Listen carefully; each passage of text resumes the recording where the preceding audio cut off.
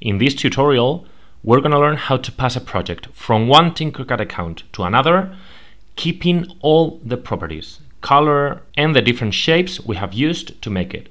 Here you have a Rubik's Cube. If I click on it, you have the option download, and also if I tinker this,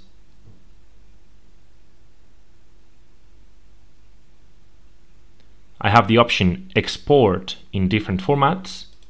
And if I open the new account, I create a new project and I click on import, I would get this Rubik's Cube, but it would be just a single shape with one color and I couldn't edit it.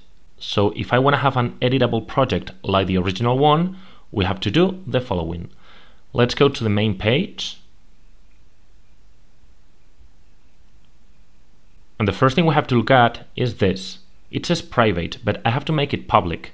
So I'm going to go to the properties, scroll down, select here public, scroll down and save changes.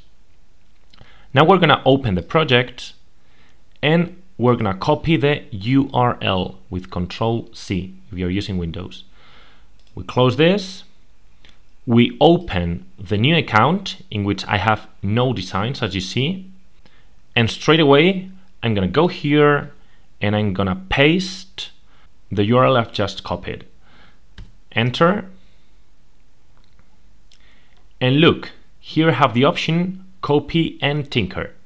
Let's click.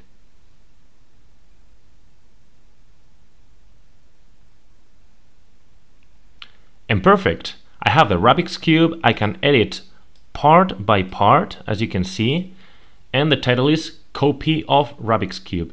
If I click on TinkerCAD to go to the main page of my new account, I insist. Here I have my first project, which is a copy of the Rubik's Cube.